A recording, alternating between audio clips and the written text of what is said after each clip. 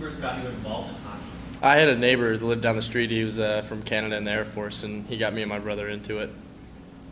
What is your most memorable hockey goal? Probably reaching the Clark Cup Finals last year is just an unbelievable ride, and sad it had to end the way it did, but I was happy to make it that far. Other than hockey, what is your favorite sport? Probably football, just to watch, and to play probably golf. Who is your favorite hockey player and why? Brendan Morrow, definitely, for the Dallas Stars. I try to idolize him in the way I play, and he's just a leader.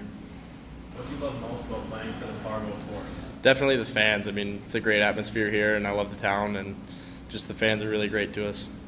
What do you like doing in your spare time? Usually just hanging out, trying to rest up and get ready for the next day, just, going over to a guy's house and playing video games. What is your all-time favorite movie?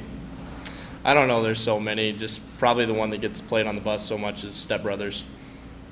What three things can you absolutely not leave your home without? Usually just wallet, phone, and keys. Who is your celebrity crush? I would have to go with Blake Lively. What is your idea of the perfect date?